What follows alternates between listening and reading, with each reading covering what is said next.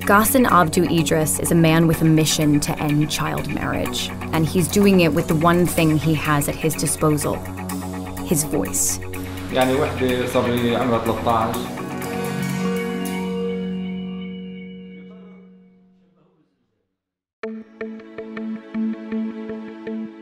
Ghassan has experienced firsthand the institution which he hopes himself to end. الزواج المبكر كارثة. أنا زواجي كان مبكر، وضع كان بيني وبينها كتير يعني في فارق، لاقي عذاب كتير بهالموضوع. مو شرط بتمر أحداث على العيلة، يعني بيجي ظرف، الناس بتكون من خوفها، أسباب اقتصادية، أسباب مادية. Child marriage puts women at a particular disadvantage because they are often removed from school. With 4 children, 3 of them daughters, Ghassan works to educate men and women in his community against this practice. Ghassan hosts talks.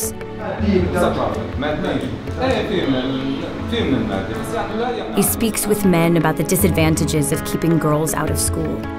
He talks about allowing kids to be kids. نحن عم نلاقي صعوبة كتير بهذا الموضوع، إنه في ناس ساعتها عقلها سميك ومتشنج، إذا أنت حكيته بفوقية بجوز ينزعج أكثر. أما بدك تجي تكسر الحاجز اللي بينك وبينه، تفهم خلفيته، شو وجعه، ليش متشنج.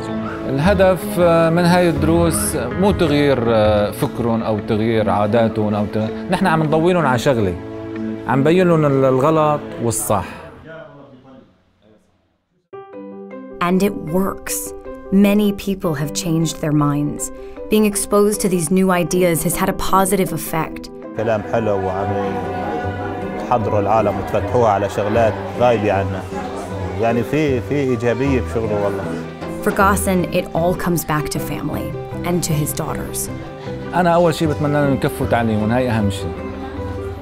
بس تتعلموا هن لحالهم بتصير حياتنا منيحة.